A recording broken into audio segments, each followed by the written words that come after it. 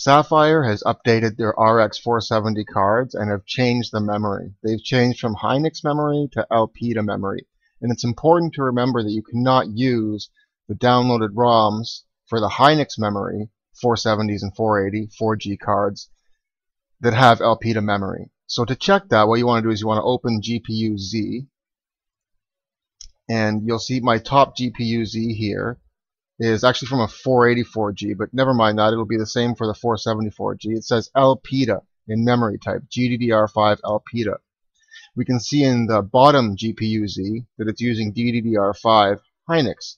So this is the original Nitro that came out, 470, and this is an updated Nitro 480 or 470 4G card.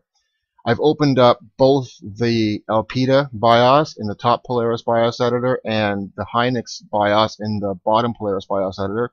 We can see that the vendor ID and device IDs have changed. So you do not want to flash one with the other. Do not mix them up. And we can see that the timings have changed.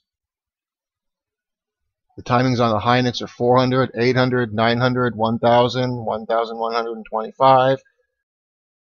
On the Elpida, it's huge values on 1601. You can see that the numbers are totally different. 2000, 17, 15, 17,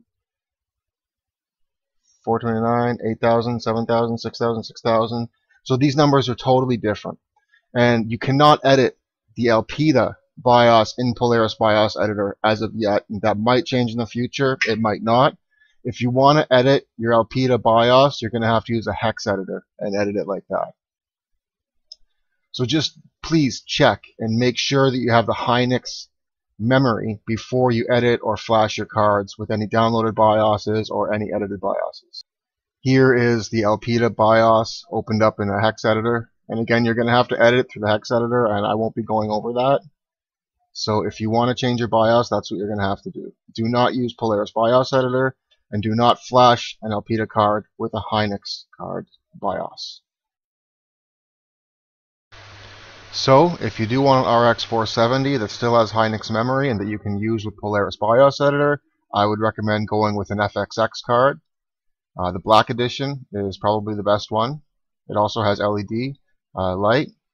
You can also get the XXX. The clock's just a little bit slower on the XXX. 1226 versus 1256. Otherwise, the Asus is a very high quality, good card that you can get, the Asus Strix. It also uses Hynix memory. And I haven't found anyone saying that they've changed from Hynix memory to anything else. Now, the cards I would not get would be the Gigabyte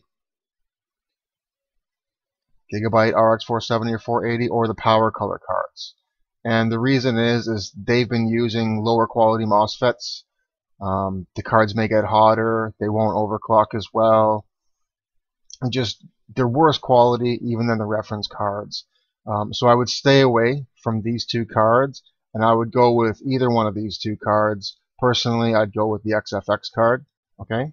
I hope you enjoyed the video. I hope this helps, and thanks for watching.